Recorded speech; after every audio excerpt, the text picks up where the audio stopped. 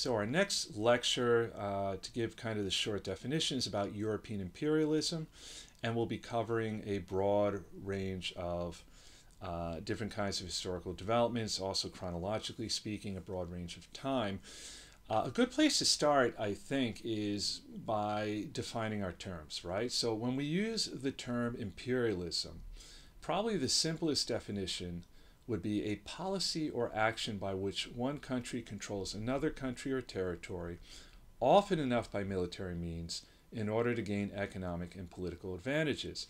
So the nature of that control could be direct, it could be indirect.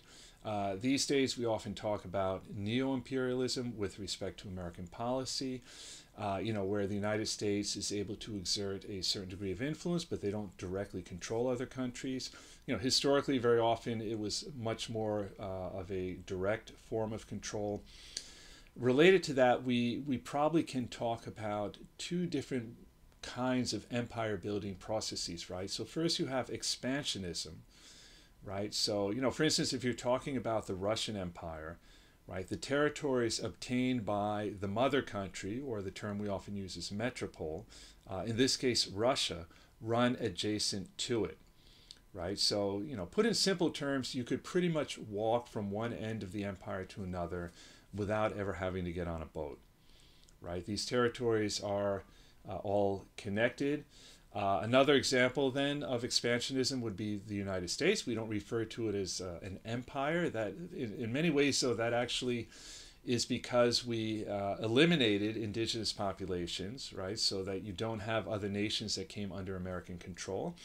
But expansionism applies pretty much equally to the Russian case and the American case, even if with different outcomes. By the way, the term metropole is referring to a mother country, quote unquote. Just by in terms of how it's often used in the literature, if you're reading about European colonialism, for instance, and so forth, the term metropole very often referring not just to the country, but also the capital, right? So the metropole of the British Empire might be considered to be London, or of the French Empire, Paris, kind of reflecting the fact that, decisions with respect to how to govern the empire are highly centralized, right, coming out of one point. Coming back to the distinction between expansionism and colonialism, colonialism usually referring to empires where the territories obtained by the metropole are overseas, right? And the people in the territories in question then are understood as making up colonies, and there's kind of more of a sense that they constitute distinct units vis-a-vis the mother country.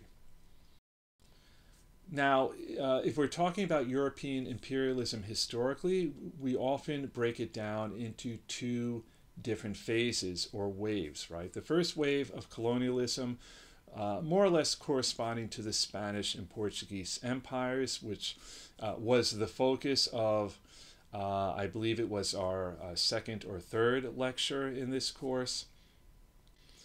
Sometimes we refer to the first wave of colonialism as the Age of Discovery, right? Which of course reflects very much a European perspective. Europe becoming aware of the Americas, parts of the world hitherto unknown by Europeans, right? So the first wave begins with Christopher Columbus's quote-unquote discovery of America. And so basically starting towards the end of the 15th century and then lasting until roughly the end of the 18th century. And at the forefront of this wave of colonialism would be Spain and Portugal. And as you might recall from our earlier lecture, initially motivated by a desire to discover new sea routes to India and the Far East. They weren't aware that the Americas existed. And in fact, initially when Christopher Columbus encountered the so-called New World, wasn't aware that in fact he hadn't made it to Asia, but very quickly the Spanish and Portuguese became aware of the fact that this was completely new territory and would end up establishing vast empires in much of present-day South and Latin America. And you might recall that at some point, in order to avoid conflict between the Spanish and Portuguese, they negotiated with the help of the papacy the Treaty of Tordesillas, whereby everything to the east of the line that you see drawn on that map would go to Portugal, everything to the west of the line We'll go to Spain. Of course, they didn't fully appreciate the fact that the vast majority of the landmass of the Americas was to the west of the line. So Spain actually coming out very much on top with that negotiation. But from that point forward, both were able to fully exploit the territories they brought under their control, their new colonies, right? You might remember initially exploitation was largely centered around gold and silver mines. At some point, though, we do start to see the development of agricultural settlements, but that will never be as extensive in the Spanish and Portuguese colonies as what will take place in North America.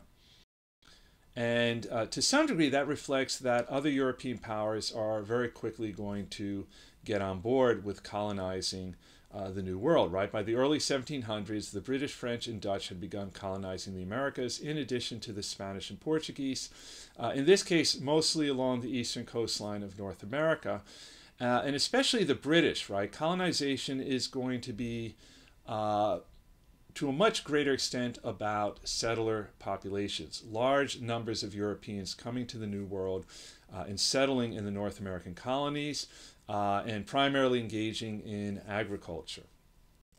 And finally, not to leave out the Dutch. The Dutch, of course, are going to settle in what at that time was known as New Amsterdam, what is presently known as New York, but will also be fairly active. For a small country, they're going to settle many different parts of the world.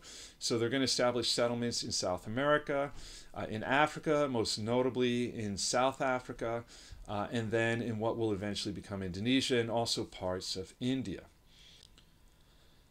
And on the subject of India, we should note the British are going to be fairly active in India as well from a pretty early point, though to be more precise, it isn't going to be the British government engaging in colonial activity in India, but rather the British East India Company. From a pretty early point, from the mid-1600s, establishing trading posts along the Indian coast, and then very quickly being given the right by King Charles II to exercise complete authority legally, but in pretty much every respect as well, in areas that it brought under its control.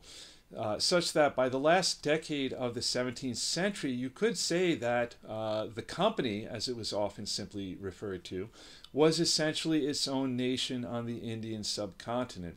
I always find this really fascinating, right? Like, I've seen like some kind of, dystopian films of the future where corporations run the world. This always seems like something very, well, maybe it's starting to feel pretty realistic these days, right? But, for a long time, this just seemed like kind of, something a little too fantastic to imagine. But in fact, if you go back to the 17th and then even coming into the 18th, early 19th centuries, you have actually the situation whereby what is essentially a continent, the Indian subcontinent, I mean, as big as Europe, is under the control of a corporation. If any of you have ever seen any of the Pirates of the Caribbean films, right, I think it's the third film, in some ways the arch nemesis in the film is the company. And in fact, they are referring to the British East India Company. But the British are going to be active throughout the globe, and it won't be long before the British are going to have the biggest empire that the world has ever seen, right? So what you see here on this map even reflects the situation after they lose the 13 colonies in North America, right? But they will still have colonies in what today is Canada. They will have colonies in, we see that they're very rapidly expanding their presence in India, having colonies in parts of South America, in the southern tip of Africa. At some point, they're going to come into conflict with the Dutch there, and of course in Australia. And just by way of illustrating where things are headed, by 1897, the British Empire is indeed vast, right? The famous saying that the sun never sets on the British Empire, simply reflecting the fact that the extent of territory they brought under their control meant that, at any given time, whatever the situation in Britain, somewhere the sun was shining on British soil. Now, up until a certain point, the colonies in North America were definitely considered to be the most important colonies in the British Empire. And to a large extent, this reflected the fact that large numbers of Europeans, primarily British Europeans, had settled there. So you had these very expansive settler colonies in North America, and very quickly developing their own societies, but with feeling that they had a special connection to the mother country. Certainly, they fulfilled the primary purpose of colonies quite well, which is to provide raw materials and markets. But part of the problem of having settler colonies made up, of large numbers of Europeans is, as Europeans, they had certain expectations and kind of growing. There would be a growing resentment of the kind of limitations that were being set on them in terms of who they could trade with, what kind of economic development they could have, and so forth. And eventually, as we learned in a previous chapter, they're going to seek to throw off the control of the mother country, right? Starting with the American Revolution, whereby the English colonies of North America became independent, becoming the United States. But then very quickly, other colonies in the Americas following suit, right? Such that by the second decade of the 19th century, pretty much the vast majority of the Americas are independent. And initially, this would be of grave concern for respective mother countries, right? Particularly the British, right? Who, not just governments, but many individual merchants, individuals whose economic well-being was very much tied to, the fact that colonies were providing raw materials and markets for their manufactured goods and so forth. And so many of them were quite concerned when they lost the, in Britain, were quite concerned when they lost the 13 colonies. But then at some point they came to realize that it wasn't quite the disaster they thought it would be, right? As it turned out, the colonies, newly independent, still wanted to do business with them. And in many regards, business carried on pretty much as before. And from the point of view of the British government, with one really distinct advantage, right? They no longer had the burden of administering the colonies or the expense of doing so, right? The expense of militarily defending the colonies, or of to some degree trying to impose British policy on them and so forth. And there would be a growing consensus that direct rule was actually more trouble than it was worth. Great Britain in particular would really adopt this position, right? But other European powers would follow suit to one degree or another, right? And so you started to have, this is kind of defining European imperialism during the first half of the 19th century, but growing support for what we might call informal empire, right? You don't have to directly control these territories to get what you want from them, right? So really, a better approach would be to think very carefully, what is it that you actually want from the colonies? Usually, first and foremost are raw materials and markets. And then if you can somehow exert, say, control over trade policies, or, have some measure of influence regarding their economic policies and so forth, that is a much more efficient way to get what you want. And so this is very much going to define how Great Britain deals with not just their former colonies in North America, but with much of Latin America. And then with respect to the establishment of new trade relations in Africa and Asia. So for instance, in the Ottoman Empire, the British are never going to try to directly control any part of it. They're much more interested in exerting pressure on the Ottoman government to pursue policies favorable to British interests. So, among other things, this period, the first half of the 19th century, will see a slowing down in colonial expansion. There are some exceptions. Probably the biggest exception is when Great Britain acquires Australia and New Zealand, and these are obviously sizable territories. Some of you probably know that initially Australia was used as a penal colony, something I find Australians are very proud of. It's kind of like a cool reputation, bad boy reputation. We're all descendants of criminals and so forth. But that is kind of the one exception. Eventually, though, colonization is going to pick up again, right? Kind of this idea of having direct control over territories. A lot of this reflects the fact that the Industrial Revolution is really now getting underway, and that it's getting underway in many different European states, right? So things are becoming competitive. And then kind of linking into that is the rise of European nationalism. And so we'll kind of get into that in a bit, right? But, to some degree, economic considerations are still at the forefront, right? So yes, informal empire, much preferred. But the problem becomes like, even if we don't need to directly control that territory, we don't want to see another European power do so either. Industrial nations need raw materials for their factories, markets for their manufactured goods, and colonies provide these. But it's becoming very competitive now, right? Many different European states now are competing for sources of raw materials, for sources of markets, and so forth. And then added to that, in many of these countries, individual citizens, banks, and so forth are beginning to invest in the economic development of territories abroad. Right, so European bankers, industrialists find that you can make a lot of profit by investing in, it could be in Latin America, it could be in India, in different parts of Asia, by investing in factories, mines, plantations, and railroads. But at some point, you're going to start putting pressure on your government to protect your interests. And primarily, you're thinking protecting your interests against incursions by other European powers. Right? It's often the case that European nations end up desiring to secure the control of these territories in order to protect these investments, in order to protect their economic interests. But protecting from whom? They're protecting them from other European powers. And that's where nationalism is really going to enter the picture, right? It's becoming very competitive.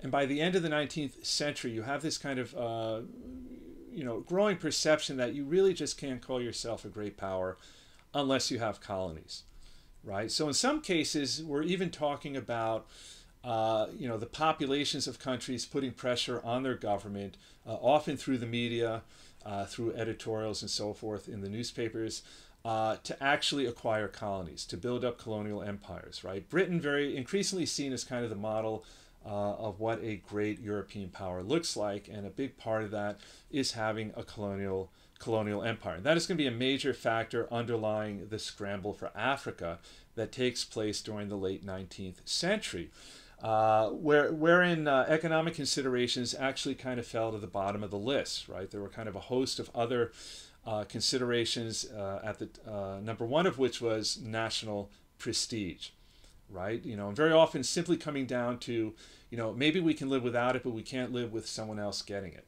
So I guess we have to get it first. And this brings us to the second wave, the age of imperialism, more or less corresponding to the 19th century, kind of initiated with the loss of the American colonies to the British, after which they're going to focus their efforts on expansion in Asia and then later Africa. Right? So, again, at the beginning of the century, economics the primary consideration. And one thing that is becoming very apparent is that colonies are not always beneficial economically.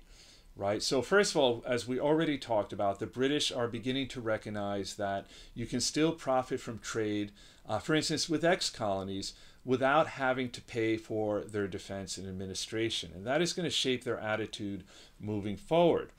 By the way, that will also correspond to a willingness to allow remaining settler colonies, like in Canada, Australia, South Africa, to become more self-governing, right?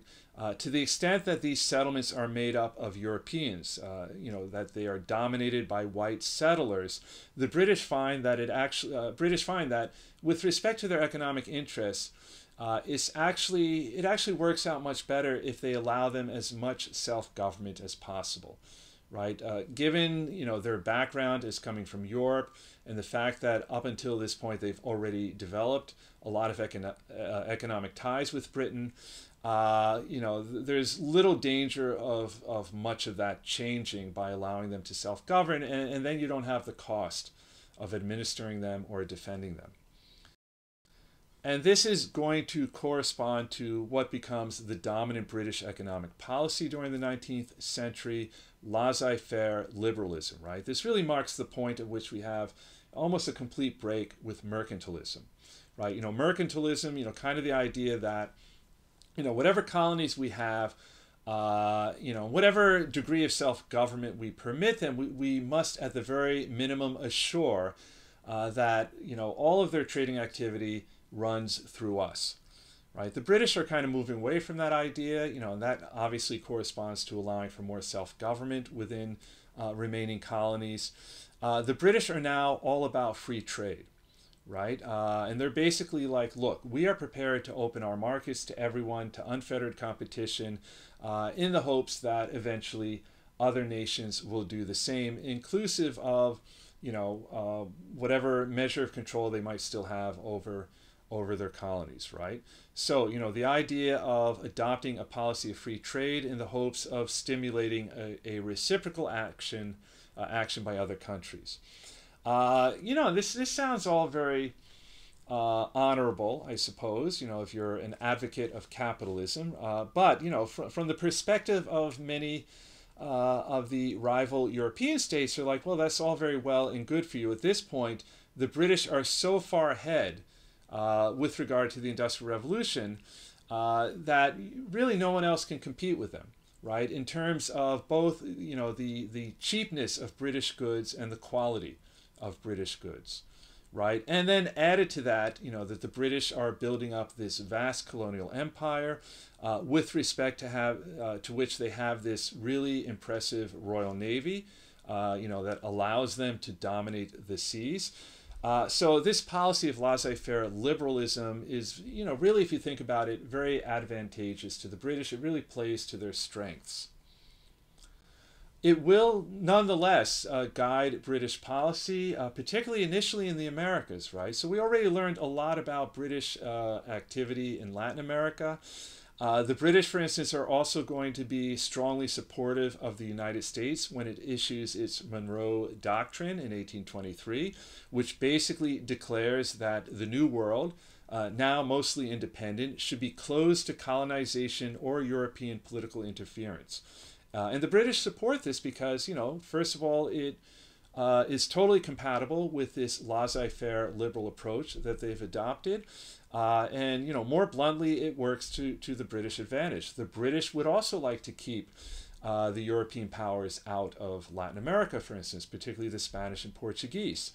Basically, the British were able to enter these new markets in these newly independent Latin American countries. And they were quite happy to see them being independent. And they were quite confident that, on a level playing field, they could compete with the other European powers for their business. In the meantime, though, the British will be engaging in a much more conventional, direct form of colonization in India, right? So, first half of the 19th century, India is still being run effectively by the British East India Company, and then they run into a problem, right? So, first of all, in large part, they're able to maintain control of India by creating their own private army made up of native Indians, often referred to as sepoys, which, by the way, is a term still used to refer to infantry privates in the modern Indian, Pakistani, and Bangladeshi armies. Right, so it's basically an army made up of the indigenous inhabitants of India who are now being deployed in order to maintain their control of India. And as you might imagine, that could lead to some resentments. Again, this was explored in greater detail in one of the other chapters.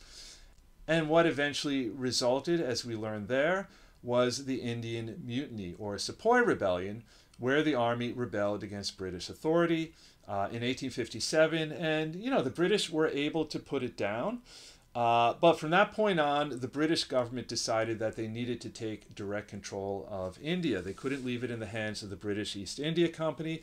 It simply become too important to the British economy as a whole, and so from this point forward, will be directly governed by the British government as part of their empire. Right, wherein the British monarch will even adopt the title of emperor, or I should say empress, of India.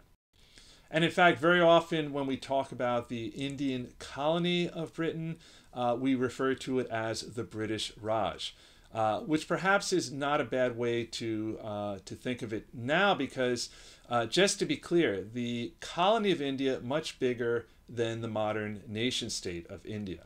It would have included what today is Pakistan, here indicated as Baluchistan, what today is Bangladesh, which upon independence was actually part of Pakistan, sometimes referred to as East Pakistan, Burma, Malaysia, Ceylon, today's Sri Lanka, and then even extending into the Himalayas to some degree. Right, so a vast colony, and definitely by the latter part of the 19th century, the crown jewel of the British Empire. Nonetheless, for most of the first half of the 19th century, the British by far the biggest imperial power on the planet, and also leagues ahead of its, any potential competitor with respect to industrialization, meaning also in competing with other European countries for raw materials and markets. As we get into the second half of the 19th century, however, things are really going to begin to change. Other powers are beginning to industrialize, and by the way, not just in Europe. We might also include here the United States and a little bit later Japan. And they are also going to put pressure on their respective governments to guarantee markets and sources of supply. So becoming much more competitive in terms of colonization. But again, driven by industrialization, right? By the 1870s, British manufacturers are really beginning to experience some genuine competition abroad.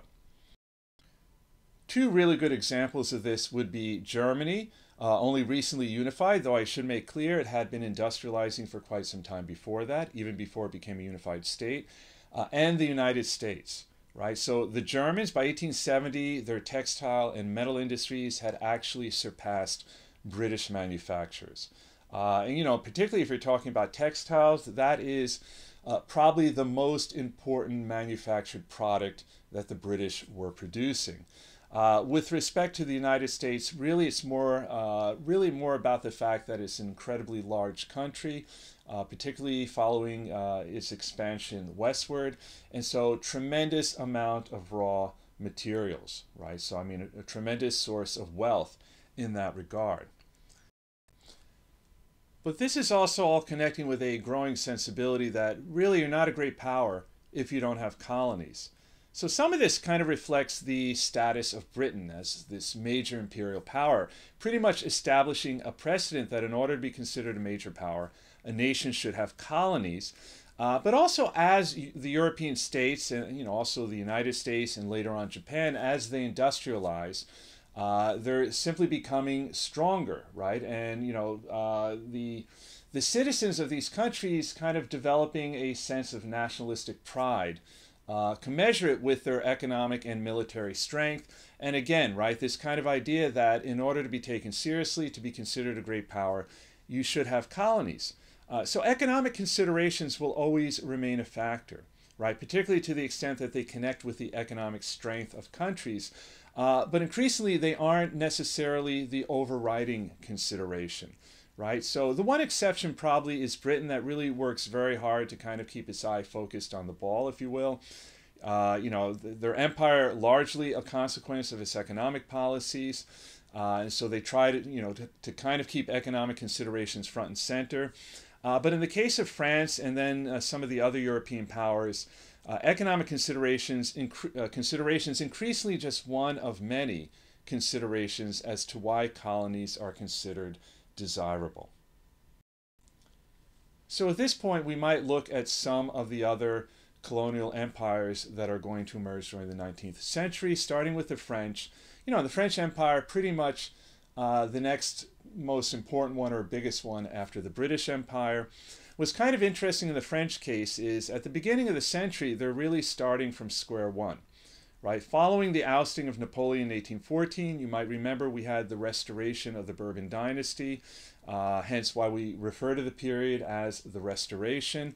There we see Charles X, who you might recall was eventually forced to abdicate following the July Revolution of 1830. But by the time we get to the Restoration, pretty much the French are starting from scratch, right?